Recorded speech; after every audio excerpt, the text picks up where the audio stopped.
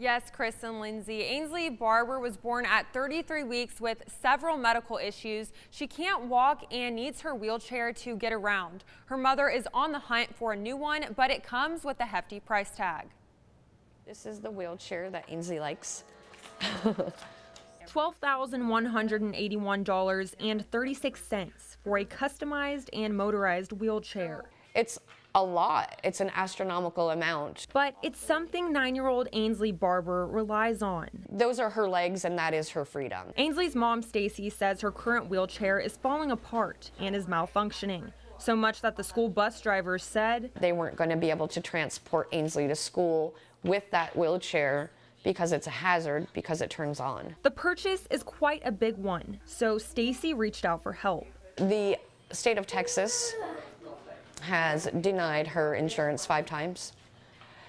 And I think that's where my problem lies. Despite the chair's condition, Blue Cross Blue Shield will not cover a wheelchair-related expense because she does have a chair. They will not budge because she has a pre-existing condition. Stacy says her insurance offered to cover crutches despite Ainsley's inability to walk. She says arguing with Medicaid and Social Security is like ping pong. She just goes back and forth without getting any answers. The system is completely broken. My daughter shouldn't have to wait.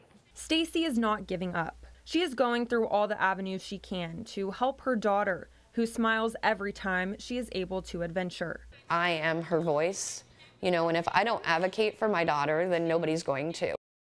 Now, Stacy has an active GoFundMe and says she is thankful for every penny. For Stacy, it's not just about the money, rather how difficult this entire process has been for the family. Stacy has asked for several grants and has written to the governor and encourages other parents in the same boat to do so as well, guys. Yeah, thanks for bringing that to our attention, Sydney. We certainly hope something works out. Thank you. Yes. Well,